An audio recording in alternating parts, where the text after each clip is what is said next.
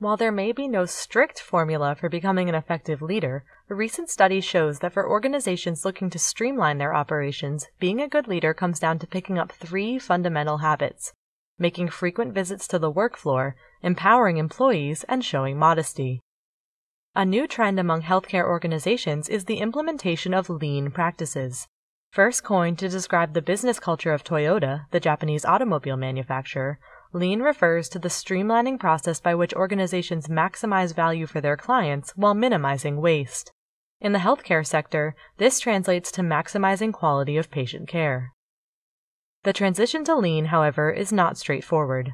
Studies show that simply introducing measures aimed to reduce waste, improve efficiency, and standardize processes is not enough. Organizations must be committed to transforming the culture that underlies their practices, the key to which is effective lean leadership. In the current study, a researcher working as the head of anesthesiology and surgical care at a large teaching hospital spent 2 years helping the facility make the transition towards lean. During that period, the researcher observed important events and interviewed personnel to determine what leadership habits best ease the hospital towards becoming a lean organization. First, leaders must visit the work floor. By visiting the work floor, leaders gain first-hand experience in identifying areas for improvement and interacting directly with employees. This interaction helps leaders quickly develop a course of action as problems arise and fosters mutual understanding among employees. Leaders must also learn how to empower others. Employees can be empowered to adopt lean habits by being assigned responsibility and being held accountable. This delegation of responsibility enhances care practice because employees are given space to participate in the decision-making process, which instills a sense of self-worth.